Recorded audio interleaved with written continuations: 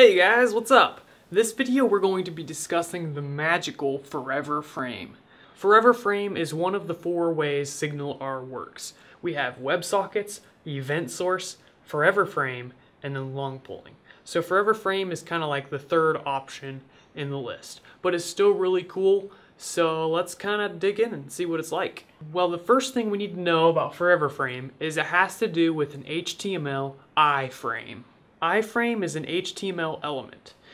That means we can embed it in our HTML pages. If you've ever embedded a YouTube video, you have probably used an iframe.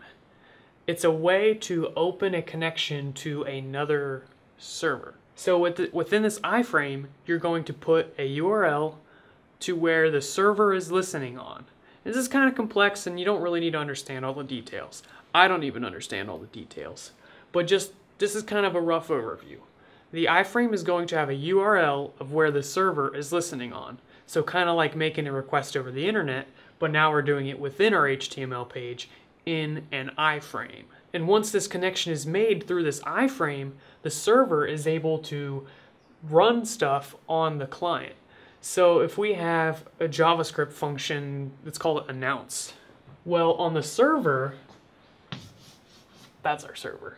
It is able to call this function and give it data. So it could announce something on the client by putting data in the announce function, and then that function runs.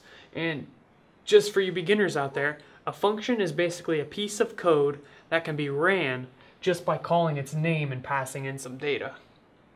So when we say announce, parentheses, and then we pass in like, welcome to the web page or whatever, and then close it, we are running the announce function, which might do all kinds of different things. That is the way Forever Frame works. Now this video is the first video where we actually talk about the server push, which I've mentioned many times.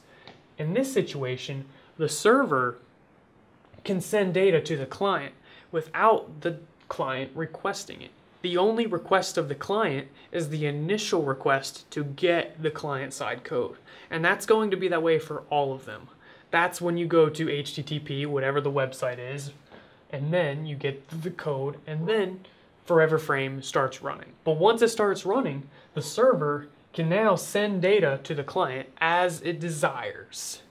That's cool. That's called a server push. So it's a push from the server. Now, just like anything, Forever Frame has its downsides. One of the downsides is that when it sends data to the client, it can take up a bunch of RAM by just sitting there in that iframe. One of the ways around this is to program it to clear out the data every so often. Another downside is that the client must support iframes. So how many clients actually support iframes? Well, the only kind I can think of are ones that have web browsers, because web browsers can have iframes in HTML that you receive from the server.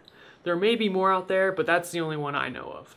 So this is limiting in the clients. Earlier I mentioned how SignalR can work with all different kinds of clients. So if for any reason the client does not support an iframe, well, in that situation, it's not going to choose Forever Frame. This is a good reason why you should use SignalR, because you don't have to worry about whether the client has support for iframes or not. You don't have to worry about putting the iframe in your HTML. It's going to do all of that goodness for you. If you were just using Forever Frame alone, you would be limiting yourself to just web browsers or anything else that supports iframes. The third downside is that this is a one-way persistent connection. What this means is that anytime the client wants to request data or it wants to send data to the server, it's going to have to make a new request. It's not going to be able to send it through the iframe in like that tunnel I drew earlier when I was talking about persistent connections. It's going to have to make a new request, which requires more resources from the server. But this is great for pushes. So if your application primarily uses pushes, like pushing data from the server to the client, then this might be something that would work. Good thing we don't even have to worry about that, but I'm just saying. in some kind of application such as a chat room, this would not be the best option, because anytime you submit a message, that's going to have to be sent to the server in a separate request. Well, that is Forever Frame. Thanks guys, and I'll see you in the next video.